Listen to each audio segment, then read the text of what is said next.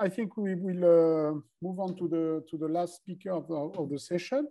Okay, so let me now introduce, the last speaker of the session. As I said, Jean-Philippe Brantut. So Jean-Philippe Brantut is a tenure track assistant professor at EPFL, okay, and he's also a fellow of the Sandoz Family Foundation for Academic Promotion, and his research concerned with cold atom technologies, quantum technologies, and particular cold atom transport in mesoscopic structure. And he will now talk about probing and controlling strongly correlated matter with few photon fields. I'm repeating the title for the second time. Okay, so Jean-Philippe, please, the floor is yours. Thanks a lot. So thanks a lot also for the kind introduction. And thanks also for setting up this online meeting, which sort of reminds us also that there is still something like a scientific community, and that we actually appreciate talking to each other and seeing each other's work.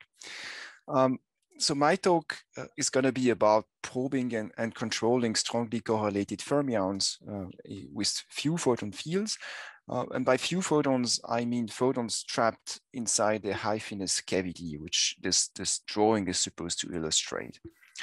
The idea behind this project, which is what I started when I started my lab 4 years ago at EPFL, is that we'd like to consider ultra-cold atoms as sort of a bulk material. It's a bulk material of a very strange kind that we control essentially down to the ultimate details. We have a lot of degrees of freedom for the microscopic Hamiltonian. The idea would be to take this system and sort of build another layer of complexity or functionalities on top of it. And the one which I'd like to add here is the control and interaction with light. So to some extent, I could have named this presentation quantum optoatomtronics. That would have been a kind of a bit of a cryptic name, but that's sort of the idea I would like to convey, in particular, that we follow a path that has been well developed in condensed matter physics, by which one can sort of make optical devices out of well-controlled materials.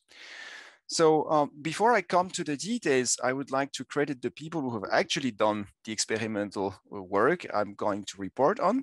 And these are mainly Kevin Roux, Hideki Konishi, Victor Helsen, and Timo Zvetler, who joined us recently. And I'm mostly going to describe one experiment in my group. There's a second one being set up, and I can comment on that if you have questions later. So let me start by locating a little bit the landscape and the context of this research. So I would like you to think about the different kinds of light matter interaction that one can have on these two, sort of sorted along these two directions. On the vertical axis here, I have the light matter coupling strength.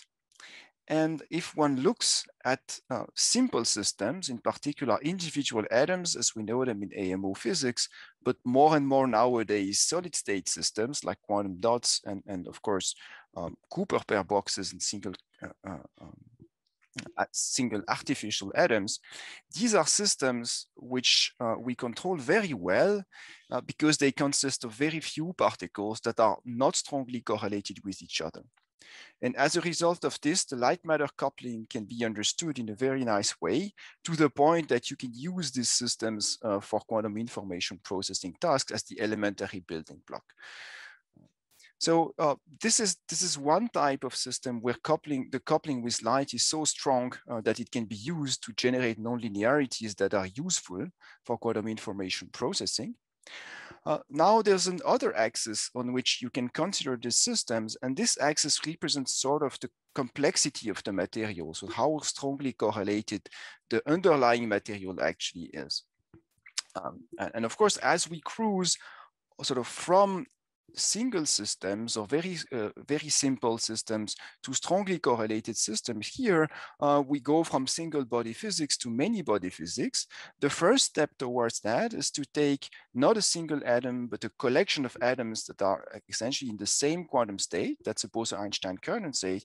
And this is something that has been achieved already in our community over the last 10 to 15 years with the coupling of a Bose-Einstein condensate to the field of a high finesse cavity. cavity. And these are studies that go on now at several universities in the world based on these pioneering experiments.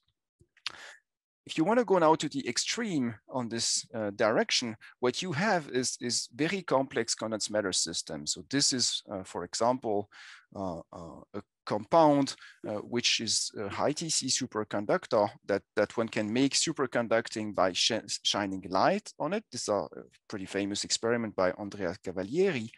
But you have more and more devices nowadays, especially with the onset of new types of quasi two-dimensional materials that are optically active, in which you can have both strong light matter interaction in an optical device together with intrinsic correlations in matter.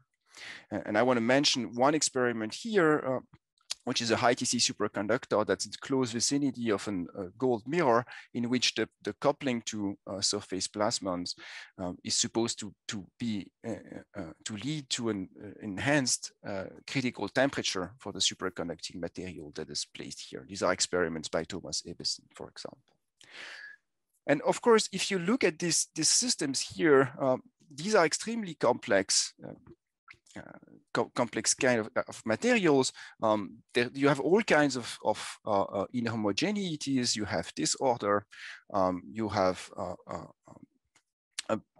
very diverse sources of uncertainties, and that means these experiments are extremely difficult to interpret. So it would be highly desirable if one could take systems on that side and build the complexity gradually to the point that we could cover continuously the regime crossing over from very well controlled individual particles up to the point where we have strong interaction while keeping the light matter coupling constant. And this is something we would like to do. And there has been many pioneering experiments, again, with Bose-Einstein condensate turned into mud insulator using optical lattices, and theory associated with that has been done as well. So what I would like to report on in this talk is our experiments where we sort of take the extreme tip of this axis by taking a unitary Fermi gas, so one of the most strongly correlated material that exists, and at the same time couple it strongly to light in a high finesse cavity. So what I'm going to tell you about is first how this Fermi gas with tunable interaction is actually prepared in a high finesse cavity and how one does actually achieve the strong coupling regime. And then I will show you some phenomenon which we've discovered where strong interaction and strong light matter coupling conspire to give rise to a new set of excitations by which photons couple directly to pairs in the Fermi gas. And this is something we call pair polaritons. I will then show you an application of that to minimally destructive measurements. And if time permits, I'd like to show some more recent results by which we can see another type of coupling between light and matter. It's a dispersive coupling where the photons interact not with individual atoms or individual excitation, but with collective modes, in particular density fluctuations. So let me start essentially from the experiment that we've been setting up with the tunable Fermi gas and the high finesse cavity. I'm not going to say a lot about the experimental setup. If you're interested in some of the technical aspects, you can see these two articles in which we give some details about the experimental setup itself. Here, I just want to explain the high finesse cavity, which consists in these two mirrors that you see here that are separated by something like 4 centimeters.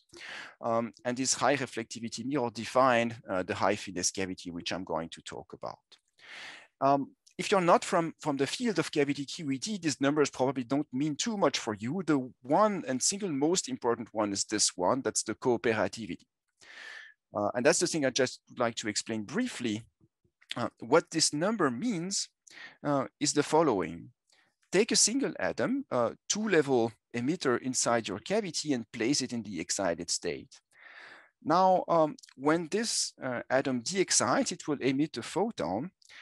What the cooperativity measures is how likely is it for this photon to be emitted in the mode of the cavity compared with the likelihood it is to be emitted everywhere else in free space. In other words, when the cooperativity exceeds 1, all the light matter interaction processes are dominated by the interaction between one particular mode and the atom, compared with every other dissipative process. Another way to say that is that if you are to measure, to perform a measurement on this system, if your cooperativity exceeds 1, by measuring the photon from the cavity, you're actually dominated by measurement back action as opposed to spontaneous emission. So this is the physics that's behind this. So, and the cooperativity is a purely geometric parameter that's only a feature of the mirrors themselves. And that's the number we achieve. So we are entering the strongly correlated, the strong coupling regime. This is for a single photon and a single atom. If you want to know more, I really recommend this review article from the Vlad and Vuletic group, which explains this in a crystal clear way. So this is the setup we have built with that particular cavity. Now I make a 2.5 year long story short in one slide. So with this setup, now we've produced a unitary Fermi gas straight in between the two mirrors. And these are the performance of the setup. We typically work with 300,000 atoms in each of the lowest hyperfine states. We achieve temperatures slightly lower than the 10% of the Fermi temperature, depending on the exact conditions. It's pretty efficient in particular because we can make use of the cavity also in the cooling process. And again, if you're interested in the technical aspects, please I refer you to this paper. Okay, so let's now start to investigate the light matter coupling in this particular settings. To do that, we need to know a little bit more about the energy diagram of lithium. So these are the two states that we'll be interested in, the S and P. We work at large magnetic fields because the Feshbach resonance, which we are addressing to produce the unitary Fermi gas, is at 832 Gauss. And this is a regime where the atom is very deep in the Paschen-Bach regime. So that makes also light matter interaction slightly easier to grasp. The levels which matter here are the two hyperfine ground states, up and down. They are separated in energy by the hyperfine splitting. This is about 80 megahertz. And then both these states are coupled to an excited state here from the P manifold. Now we're going to probe the system with the two spin states inside the cavity by transmission spectroscopy. So everything I'm going to tell you about in this presentation is going to be about this transmission spectroscopy experiment. We send photon on one side, collect them on the other side on a single photon counter, and measure the transmission.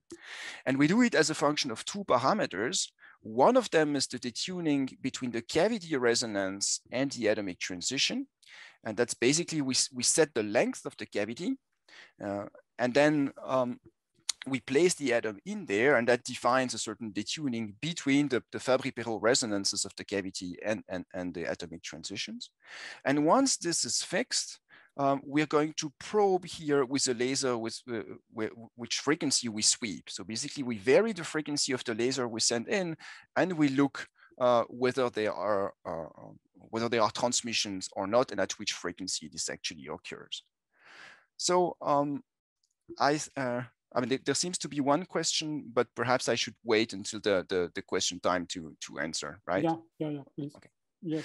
So so these are the experiments I'm going to report on. And when you do this, this is the kind of picture you obtain. So this is a 2D map. So this is transmission probability in logarithmic scale. And you have here this probe cavity detuning and the atom cavity detuning on this axis. So if you had just the cavity with no atoms inside, you would just see a straight line here at 0, which would actually represent just the pure transmission of the Fabry-Perot resonator. And that's, of course, unaffected by where the atomic transition might ever be. Now, if you do have only the atoms, but no cavity, you would see absorption features here located along these oblique lines, which would represent the situation in which your probe laser happens to be resonant with the transition between one of the two ground states and this excited state. That's usual absorption spectroscopy. And now, because of the strong light matter coupling, what we observe is dressed states, which appear in this resonances that you observe here, we have three modes, two modes of atoms, so spin up and spin down, and one mode for the optical field. So that gives us three families of stress states. One here, one here in between the two states, and one here at the bottom. As you see, this seems to be much more complicated than the simple picture. Essentially, qualitatively, the features are here. This is simply due to the fact that we have not a single mode cavity, but we have several families of transverse modes, which can also couple to the atoms. And it happens in our system that these modes are located here, slightly below the main resonance transition. And that's the reason why we have several of these horizontal lines here. Each of these horizontal lines would correspond to an actual transverse mode of the cavity that also happens to be coupled to the atoms. That's a pattern we understand pretty well. In particular, all this multimode character of the interaction, we can reproduce nicely from ab initio calculations. But that proves in particular the strong coupling character between the light and the Fermi gas. There are a few things here which are actually a bit more interesting, and that's something which will serve as an introduction to the next section. Basically, you have these big lines here, which are essentially where they are expected. That is coupling between the atomic transition and the photons, but we also have other features that seem to appear here in a systematic way. And it looks like there are other ways for the atoms to interact with and to absorb light than these actual transitions. And now we have many reasons to think that the cavity is multimode. We can actually see that in the empty cavity. But lithium atom spectroscopy is something we also know very well. And we know for sure that a single lithium atom does not absorb light at any of these resonances here. So where does this come from? Well, it actually comes from the fact that the system is actually strongly correlated. And because it's strongly correlated, it has pairs. And now these pairs, they can individually couple with photons in a different way than single atoms do. And this is something which we have studied in details. The idea is the following. So suppose you take two atoms, right? And you start to shine light on them. So each of these atoms can absorb light and being brought from ground to excited state. So the first one can absorb and the second one can absorb as well. If you just had this type of phenomenon, you would just see these big anti-crossing patterns. But now what can happen, in particular if the atoms are close enough to each other, is that they can exchange this excitation with each other. And this photon exchange type of interaction gives rise to a dipolar interaction between the two atoms. So that's something which you can easily calculate. It gives you a minus C3 over R3 potential. So it's in particular, it has attractive branches. Right? So now you have this extra interaction potential that's mediated by light. And sure enough, this is deep to actually sustain bound states. And now what you get is that when you send light onto this particular system, you can of course bring atoms from ground to excited state separately, but you can also directly send photons which bring the two atoms from the ground state to this particular state. Here, this is photoassociation. And these photoassociation resonances, they are actually molecular transitions that happen below the threshold for single atom excitation that's represented by this line here. And now when we look carefully at the absorption spectrum, so we have again at zero, the resonance between the free atoms and the photons. This gives rise to this huge dress state branch that you see here. And on top of that, we see these very nice features here and there, which represent one of these photoassociation process. And the cool thing is that if you look at this carefully, you actually see a nice anti-crossing pattern, which means that we are now in strong coupling also for these photoassociation transitions. And this is, to my knowledge, the first time that such molecular transitions are exploited in the cavity QED context. And this is something generic. We have seen actually more than 40 of these photoassociation transitions. And for most of them, we actually observe these strong coupling patterns. So this is nice. But actually, there is more to it, because now for a single atom to absorb light, it doesn't really matter whether this atom is interacting with some neighboring others. But now we are looking at pairs. And of course, the way, how close two atoms are in the cloud depends on how strongly correlated the system actually is. And there's a very nice pictorial way to see that. If I come back to my graph with the potential, this is distance here between my two atoms. And what I represented is essentially the two-body wave function as a function of the scattering length. So you have at large distances, this is the Fermi wavelength, if you want. These are just the relative wave vector between my two atoms. But at short distance here, I have the content point of this molecule. So this is the place where this actual transition is most likely to take place. This is a much shorter distance than the Fermi wavelength itself by at least an order of magnitude.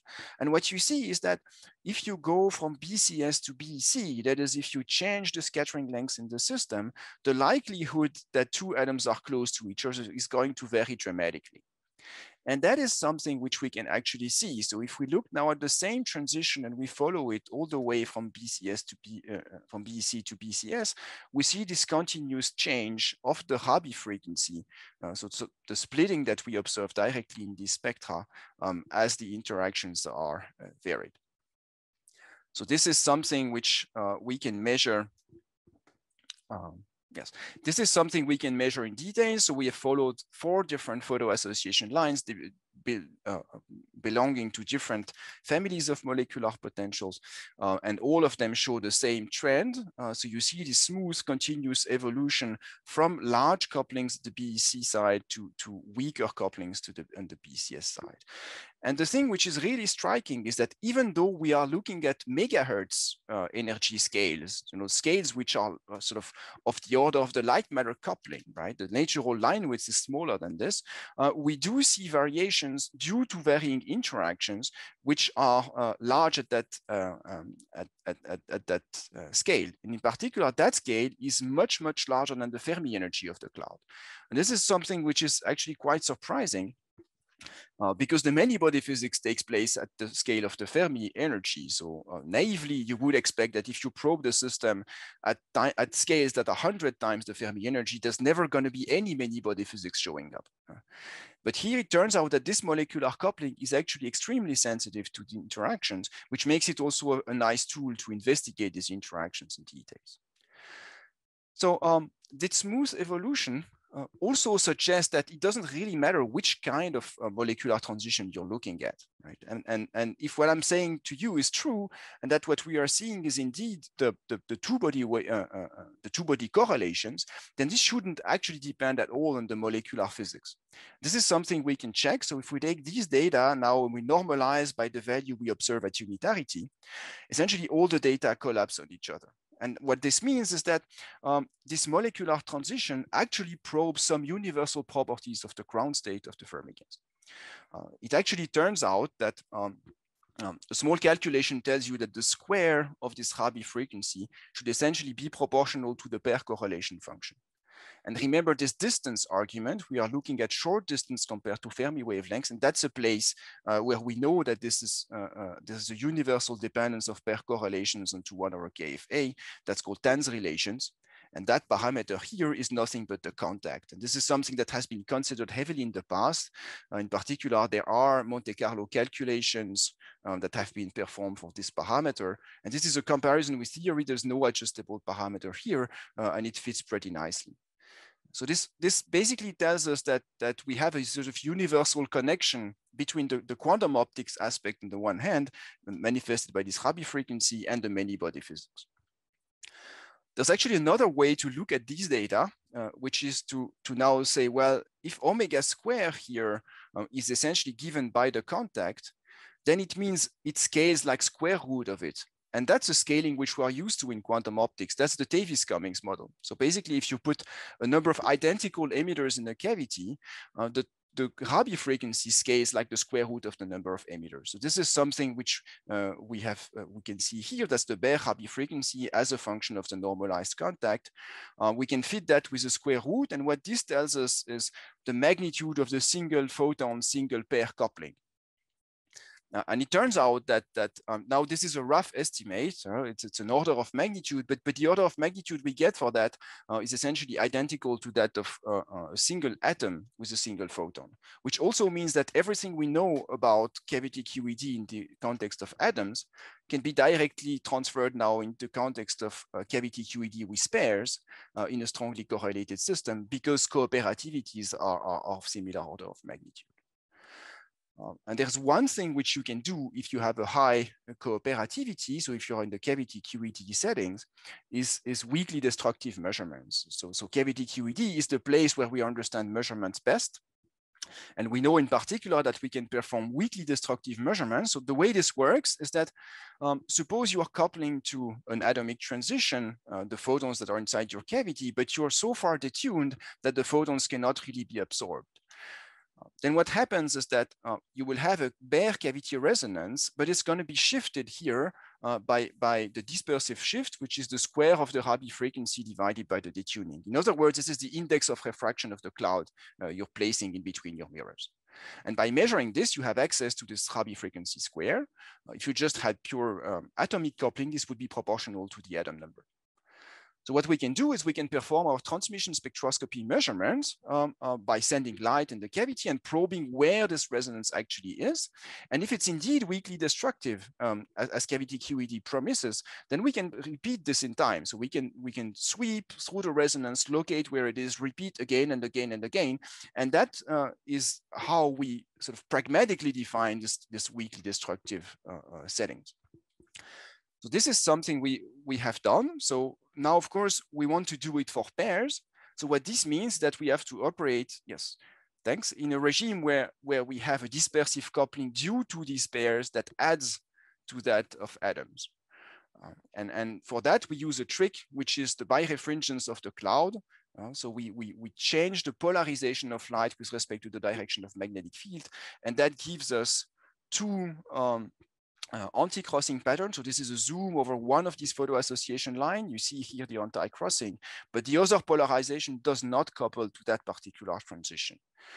And therefore, now if you look at this, you can go sort of away from the resonance. So somewhere here, you just do one sweep through this region here. That's the raw data. So these are histograms of photon counts collected on the photon counter. We see two peaks, and these two peaks can determine both the total atom number and the genuine coupling of pairs. And that number we get over a single interrogation of a single cloud. And we can play this game, so repeat this, say 50 times over 500 milliseconds. So each of these points is one other interrogation of the same cloud. So this is a single realization. And you see essentially here, atom number decreasing. So this is the detuning, it's negative. So actually it approaches zero as we lose atoms. And the pair correlation function here decreases here. This is the coupling to pairs as it was introduced before. We can play with these numbers. For example, look at the relative decay with respect to the first measurement we made. So this is normalized by atom number. And what this tells us that it's essentially constant over the 50 consecutive measurements, which means that the many-body physics is preserved as we probe the system over and over. This is something which is nice because now we have this non-destructive tool also for many-body systems. I see I have probably a few minutes left, so I'm just going to introduce this last topic. 3 minutes. Okay, that's perfect. So I'm going to introduce this last topic. I will just show briefly where we are, and that's of course open for discussion if you have questions. So think again about these non-destructive measurements and the way it works in general. So we can forget for that part that they are coupling two pairs. I'm just going to think about weakly destructive measurements. And the way this dispersive interaction works, so this index of refraction effect looks like, if you write it down in the Hamiltonian, it's basically the dispersive coupling strength. There is here the number of photons, and there is here the overlap between your cloud and the mode of the cavity, which is cosine squared. Now, of course, the first explanation I gave you is that, well, this can be interpreted as another contribution to the frequency of your cavity, and therefore this number can be formulated as measuring the dispersive shift. But that's not the only way of interpreting that. the same Hamiltonian actually tells you that inside your cavity, you have actually an optical lattice cosine square, which strength is proportional to the total number of photons. And as you send light in your cavity, you have two things happening at the same time. The cavity resonance shifts around depending on how the density overlaps with the mode. And this overlap is changed because the atoms are pushed by the potential that's created by the measurement field. And that's something which is well known, that gives rise to a Kerr nonlinearity, which was observed already 15 years ago by the Stamperkern group and by the ETH group on Bose-Einstein condensate. So this is something we've essentially reproduced now for the unitary Fermi gas. How this looks like is that as you sweep through your resonance, your probe laser, the atoms redistribute due to the fact that you start to have light entering the cavity and that pushes the atoms away. The net effect is a distortion of the transmission profile, and that distortion is a manifestation of the Kerr effect due to this term in the Hamiltonian. I make the story short. This is something we understand. We can fit actually these curves and extract the density response function of the gas from that. And this is something we do in collaboration with Shuno Chino, who in particular does the calculation for the BEC-BCS crossover. So this is a measurement of this particular function as we change interactions so this is BCS, so it should be a minus 0.5. Here to the BEC regime. This is preliminary. We still have to sort of understand the error bars and the systematics of the theory. But this is also a nice way by which the many-body physics and the quantum optics aspect go sort of hand to hand, and one helps a lot to understand and to control the other. I exhausted my time and your patience probably as well. So let me just summarize briefly where this is going. We have now tools to do non-destructive measurements. We can measure, of course, atomic population by dispersive measurements. We can measure pair correlations. We have no clue about the actual limits to that kind of measurements. In particular, if we want to measure pair correlations in the best possible way, are we going to hit somewhere sort of standard quantum limit? Yes. Or is there something to understand in sort of the back action of this measurement and so on? And of course, this dispersive coupling also hints towards the fact that you can use light to control the dynamics of the system and induce perhaps new phases. And this is something which is well known, again, thanks to in particular the experiments of Tillman Esslinger, that for example, if we pump the cavity on the side, we get phenomena such as pair density wave ordering, which with fermions is something we would like to study as well. So this is the summary of what I've been telling you about. And with that, I thank you for your attention. Thank you very much, Jean-Philippe. Very nice, impressive talk. Okay, are there any questions? Okay, Gerard, please go ahead. Jean-Philippe, thank you very much for your wonderful talk. But of course, you made me wonder, and I ask, what is the second experiment you're building up? You gave us a teaser, but you didn't mention it. Yes, so basically, and this second, you see, here we do non-destructive measurements, and we want to reach the ultimate limit of sort of how well can we ever measure a strongly correlated system, right? But of course, the thing you lose is that you lose spatial resolution, because your mode essentially overlaps with all the atoms. So you have sort of the information in time, as I showed you, but you don't have it in space. And what this second experiment will try to do is to combine the two and combine the cavity QED aspect with local addressing. And for this, we need a setup that's adapted to host both high resolution optics and the cavity at the same time.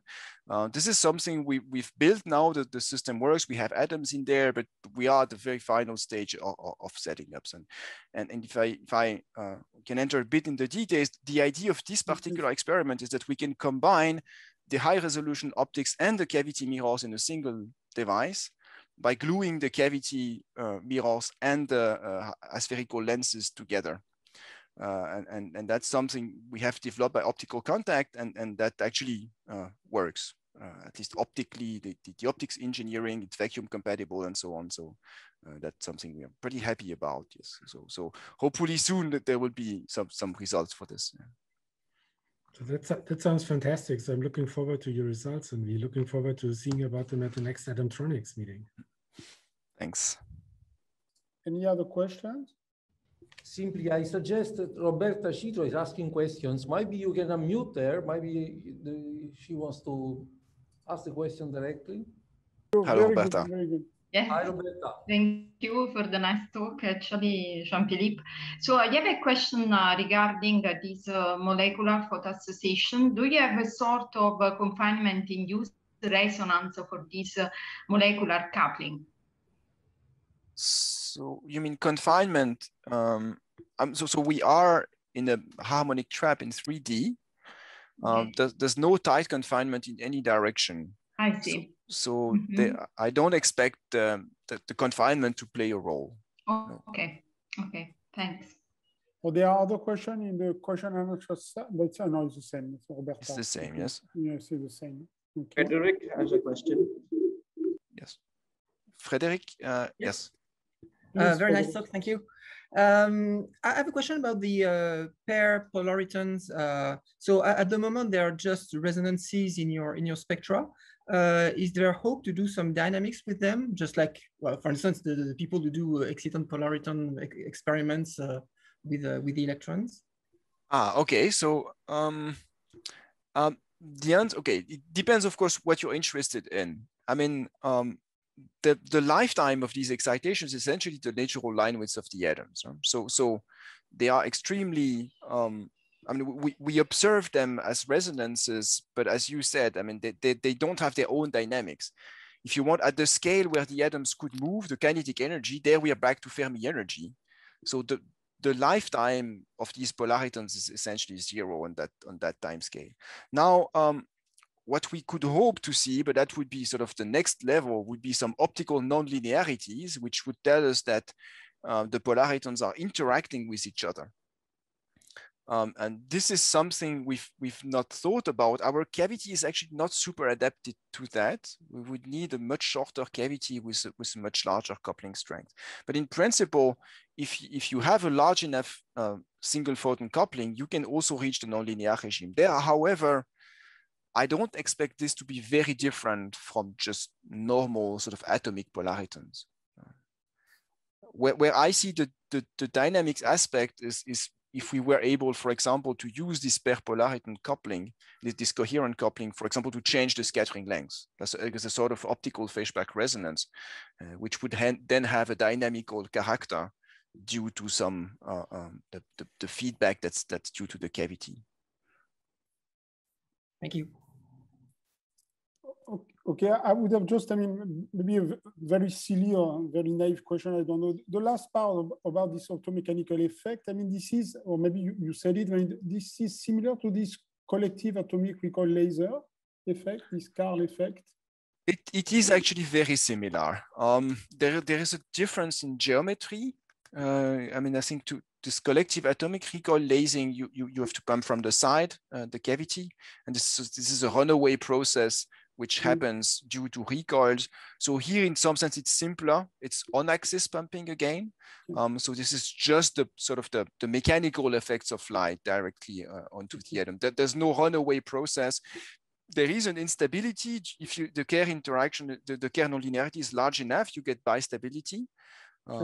This is very standard sort of nonlinear optics. But there's as far as I know, that's where it stops. I think we would need to go to side pumping. This is something which is going on in the lab at the moment in order to see something beyond this optomechanics. Yes. Okay, thank you. There's another question. Could you observe shifts of the transmission due to both Rabi splitting and photoassociation with fewer atoms in the cavity? Yes, so we can work with fewer atoms. What I would expect, I think we have worked with fewer atoms when the experiment was not in such a good shape anyway. I mean, it's just the signals get weaker, but I think the cooperativity being equal to 1 means that in principle, you can detect a single of these pairs.